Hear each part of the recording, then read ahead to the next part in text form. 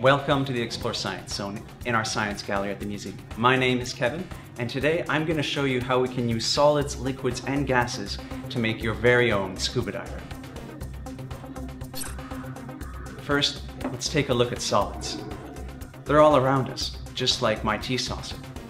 We don't think about it much, but if we were to look very closely at solids, we would see particles just like these, very close together, very tightly packed, and that don't move around very much.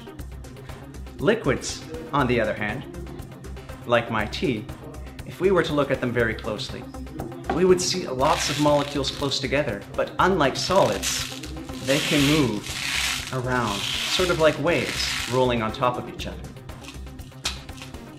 Lastly, gases can be a lot of fun. They're all around us, but we often don't think about them because we don't really feel them. If we were to look closely at gases, we would see that there are very few molecules in the same space and that they move around a lot and very easily. We can take advantage of the space between the molecules in gas to change its weight or its pressure.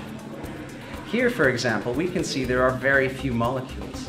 But if I tilt the petri dish, almost the same as squeezing on a balloon, I put them all in one corner and we now have more weight or pressure, and we can use that to make our diver. To build your own scuba diver, you'll just need some very simple materials. A 2-liter pop bottle with its lid, a pen cap, some plasticine, and lots of water. It's very important to make sure that our diver floats properly. So get a tall glass of water and drop your diver into it. Our diver floats just right. You want him to float just at the surface of the water. If he's too far down or not floating straight up and down, add or remove plasticine until you get it just right.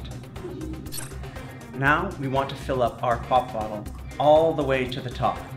Make sure it's right at the brim because we don't want to leave any air inside our pop bottle. If it spills over the top a bit, that's okay.